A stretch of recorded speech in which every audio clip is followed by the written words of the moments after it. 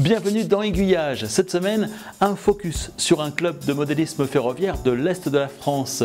L'association des modélistes ferroviaires du territoire de Belfort, rencontrée à Val-d'Aon lors du salon Haut-doubs miniature.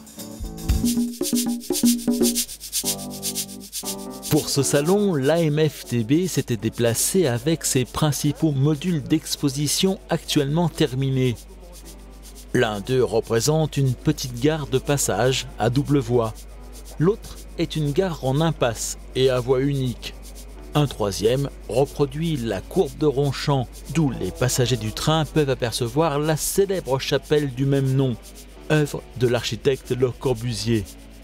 Le tout était complété par des boucles de retournement et une coulisse permettant au train de circuler en continu tout en faisant varier les circulations.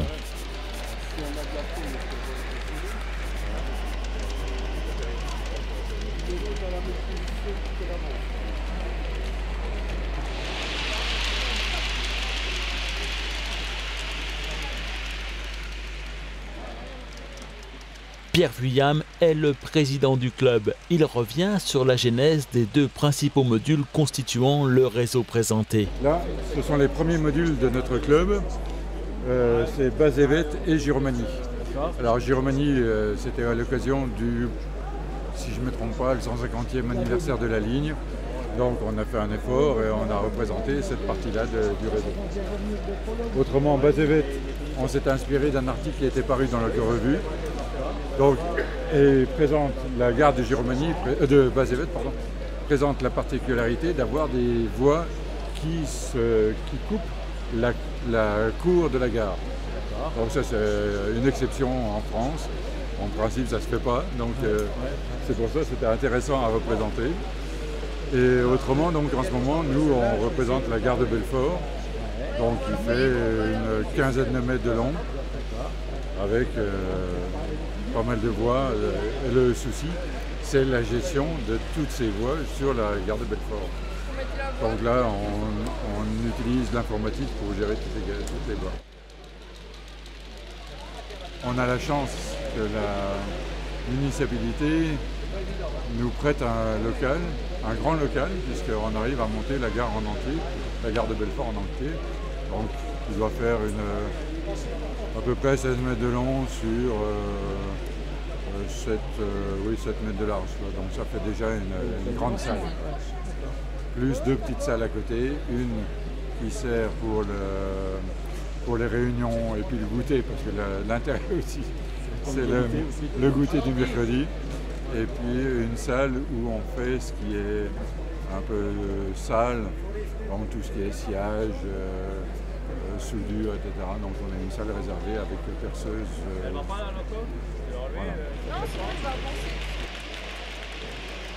Concernant le matériel roulant qui circule sur ces modules du club, Pierre Vuillam et les membres de l'association veillent à ce qu'il reste en harmonie avec la thématique abordée. Le principe, puisqu'il n'y a pas de caténaire, donc c'est uniquement du diesel ou éventuellement de la vapeur, mais de préférence du matériel qui a circulé effectivement sur la ligne de Paris, Belfort-Paris. Dans le fameux TEE.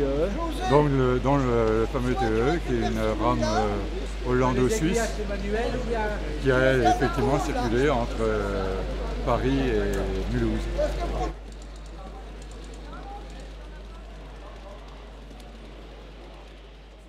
Sur l'un des côtés du réseau, un bâtiment à l'architecture peu ordinaire. La reproduction d'une construction de Le Corbusier.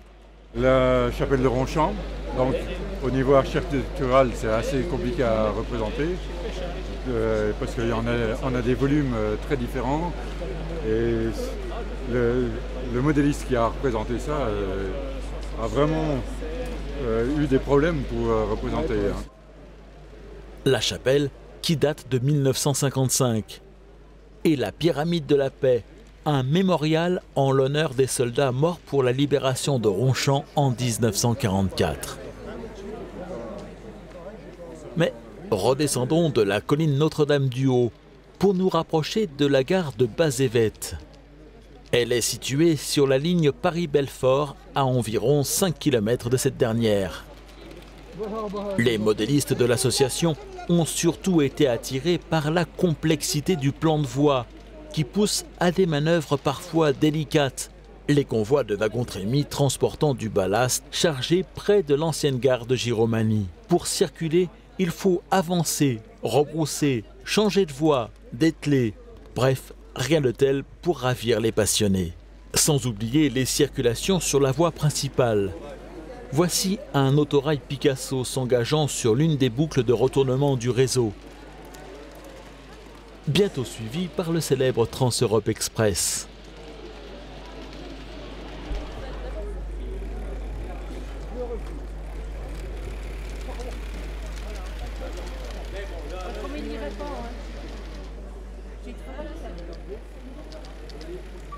En attendant que la voie soit libre, le convoi de wagons trémies en finit avec les manœuvres qui lui permettront de s'engager à son tour sur la ligne principale.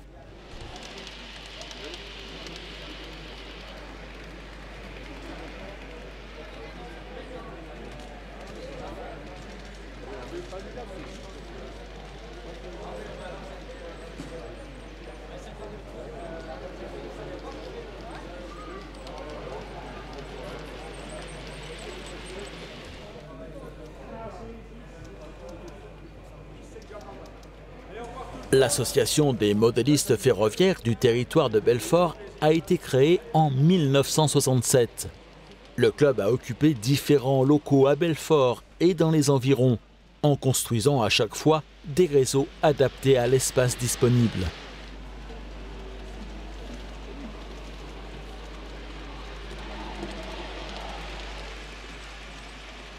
La construction de modules ne viendra que plus tard. Et celui représentant la gare de Bazévet sera le premier construit.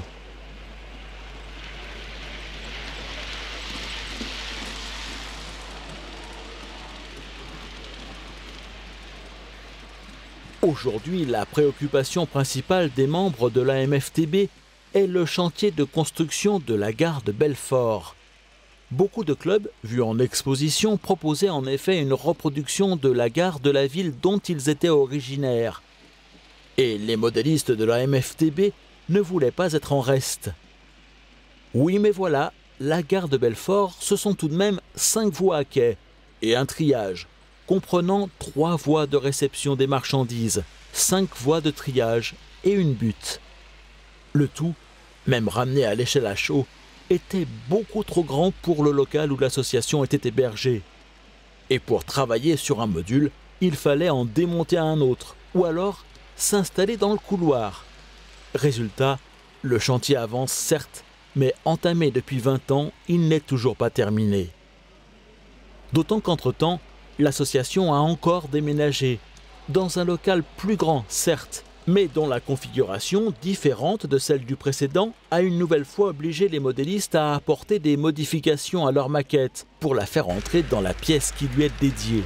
Pour vous faire une petite idée de la complexité du projet, la circulation des trains est prise en charge informatiquement par le système JAO. Et pour assurer leur sécurité, le réseau est divisé en pas moins de 96 cantons.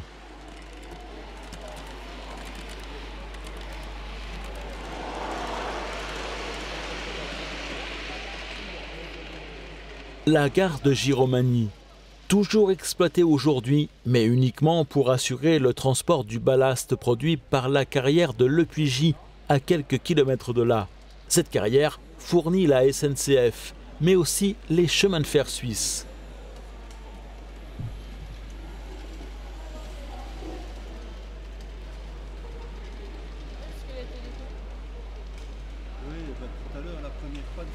Giromagny est aussi situé dans le territoire de Belfort, au pied du ballon d'Alsace.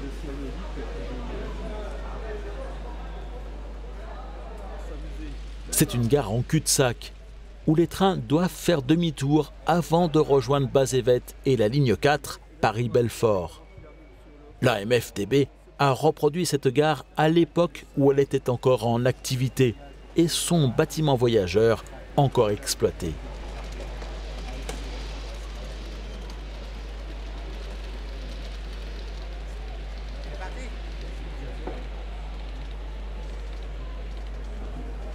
La limite à fond, hein.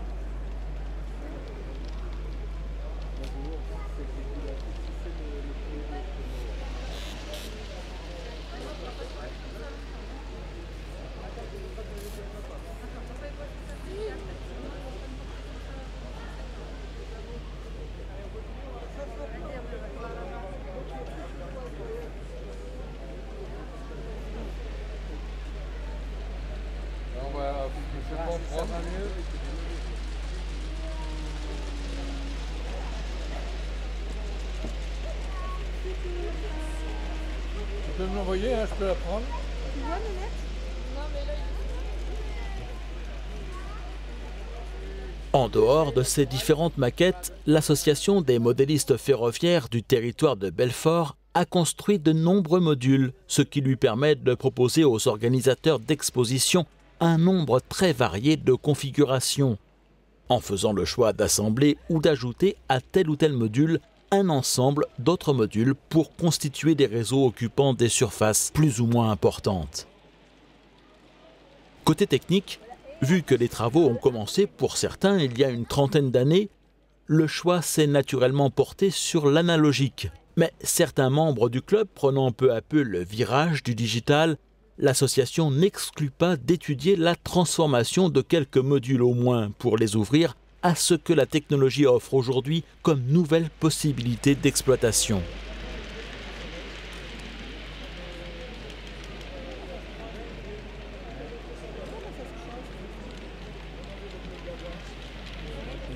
Le système JAO, jouet assisté par ordinateur sur lequel fonctionne le module représentant la gare de Belfort, a été conçu par un ingénieur travaillant chez Peugeot à Sociaux et par ailleurs passionné de train. Il consiste en un système composé de cartes électroniques branchées sur le port parallèle d'un ordinateur. Chacune de ces cartes contrôle un canton. Des capteurs permettent de vérifier si celui-ci est occupé ou non.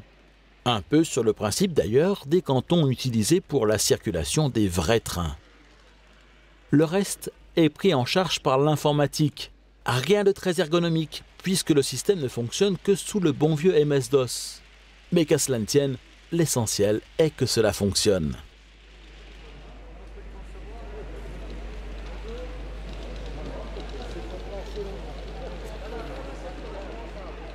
Les modules présentés à Val-d'Aon au salon Haut-doubs miniature ne s'encombraient pas de tout cela. Ils étaient pilotés par de très classiques pupitres de commande, alimentés par de non moins classiques transformateurs. Mais là aussi, l'essentiel est que cela fonctionne, et même si cela demande un peu plus de vigilance de la part des opérateurs, pour éviter que deux trains ne se rattrapent, cela n'est pas pour déplaire aux modélistes qui ont d'abord et avant tout envie de jouer au train.